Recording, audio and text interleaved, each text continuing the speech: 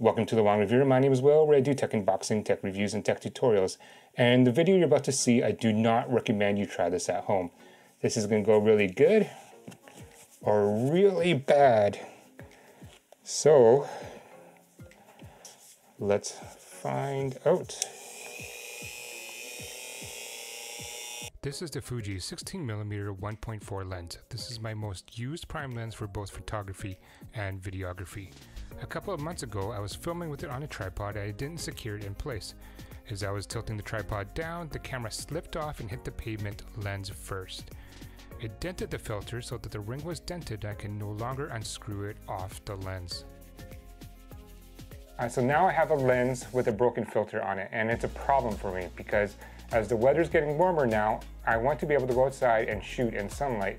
And for me to do that, I need to have a step-up ring to be able to attach my ND variable filter on, and to so I can stop down the light outside.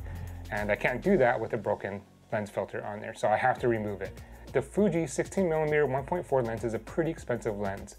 It retails for $1,350 Canadian, and I didn't want a camera repair shop to damage my lens to the point where I can't use it anymore because they're trying to remove the filter on it. And I didn't know how they're going to do it or what strategy they're going to use. And I also didn't want to pay $80 just for an estimate, just for someone to tell me they can't do it in the first place. So I decided to do it on my own. And realistically, if anyone's going to break this lens, it might as well be this guy. And if there's anyone to blame, if it does get broken, it might as well be this guy. So the video you're about to see, I'm going to take a dremel to cut into the lens filter to kind of break it apart so I can remove it from the actual lens. The video you're about to see, I would definitely not recommend to anybody trying what I did. So, did I make a $1,350 mistake, or did it actually work? I guess you'll find out. Alright, as you're watching the video and you think I'm crazy, please give the video a thumbs up, like the video, and consider subscribing to my channel for similar content. Here's a closer look at the filter, where it's dented in. As you can see, there's just no way for me to screw it off. It's just jammed right in there. Okay, so the tools I'm going to use is needle nose pliers to pull off the filter when it's cracked open. The next one is electrical tape, which I will explain in a second here why I use it. And then a lens cloth brought to you by Costco. And the Dremel with the metal blade on there to cut the filter. Okay, so this is my first attempt at trying to cut the lens here. So I have the lens cloth covering the lens to prevent it from being scratched, as well as any metal shards hitting against it. And as you can see, as I'm cutting into it, you can see the metal shards kind of flying off of it. I'm trying to be gentle here as I'm trying to do it slowly, not to cut too deep into it. However, it's an epic fail because I actually did end up cutting too deep and actually cut into the lens itself. You can see the nice groove there, but it just still wasn't enough using pliers to get it open. So I realized that when I looked on the inside here, I have to cut a little bit more deep into the filter, and I was really concerned that I might actually start accidentally cutting into the lens itself, just because of the depth. So instead of being lazy, what I decided to do was actually cut out the lens cloth and put electrical tape around it to kind of secure it into place. So the main reason for electrical tape, and I don't think this actually really worked in theory, was if for some reason I slip with the Dremel, I'm hoping that the electrical tape will protect the lens a little bit, so when the blade is cutting, that it will cut into the electrical tape a little bit more, and it'll give me a visual cue not to cut any deeper. So you can see there, I kind of reinforced that area with some electrical tape again. Here I am trying to cut deeper without actually cutting into the lens itself, because due to the width of the blade. So I'm kind of slowly chipping away at it.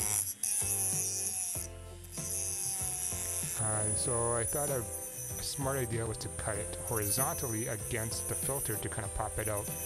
And I have to say, this was a really bad mistake. I should not have done that, and I'll explain why in the conclusion. I actually mucked it up a little bit more. I found that wasn't working, and then I went back to cutting into it from the top. So I kind of cut out a big chunk from it, and I thought it'd be enough for me to use a needle nose plier to pull it out. And as you can see, it was, again, did not work. So what I decided to do was actually cut a second cut into the lens, so that there was a chunk that I can actually peel off. So my rationale here is if I can peel off the chunk, that it'll leave a big enough gap where it can actually pull off the broken lens filter. Sorry, it'll come into focus right there. You can see I did have a second cut, and I peeled that chunk off, and now there's a gap, and I'm able to lift out the filter. But as you can see there's a second O-ring that's there. That's actually part of the lens itself. That's stock. And I cut it too deep, and as I'm lifting up, you can see the tape is actually peeling off the paper that's in there that talks about the the lens and the lettering that's on there. And so again, I cut it a little bit too deep.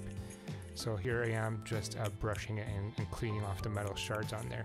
And in hindsight, I should have not used a brush because I think the brush might actually cause micro scratches from the metal shards. And what I really should have done is used the blower and kind of blow the shards out of there. So lesson learned. But I'm looking at the lens, and so far I don't see any micro scratches from the metal shards, but I probably won't know until I shoot in the dark. Again, don't do what I did there. So here's the filter. You can see that it's completely cut now. And you can see the chunk that I actually cut it out with, and that's how I managed to pull it off.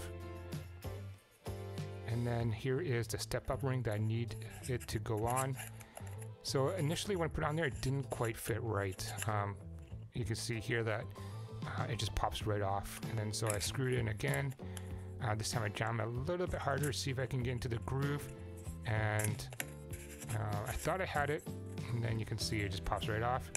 But third time's a charm though, however, as I was able to get it right into the correct groove. I kind of had to work it a bit back and forth, but then finally it did manage to turn into place. And as you can see here, it's very tight, so I'm pretty confident that I could put an ND variable filter back on there and not have it fall off. So that's a good thing. Because of my unwise decisions, especially doing the horizontal cut, there's lots of cosmetic damage. And so what I decided to do was take a black permanent marker just to cover up some of the silver, kind of dull the silver so it doesn't stand out and be reflective, to kind of make it a little bit more normal. Again, this is just cosmetic. I don't think it's gonna make it look nice at all, but at least it covers up the shine of the silver. All right, as you can see, it did work. My crazy method of using a Dremel to cut the lens filter from the lens to remove it worked. However, again, I do not recommend this method. As you can see from the video, I did cause cosmetic damage to the lens itself. So I cut too deep, and when I cut horizontally, I shaved off the top part of it as well. So again, not recommended at all. But overall, I am happy that I'm able to put my step-up ring back on and put my ND variable back on there so I can shoot outside. I am shooting on the 16mm 1.4 lens right now for this video, and thankfully when I dropped it on the ground, it didn't damage the internal mechanisms and it still focuses pretty well. So I think I lucked out there. All right, if you have any questions or comments or better tips of how to remove a lens, leave it down below. Thank you guys for watching.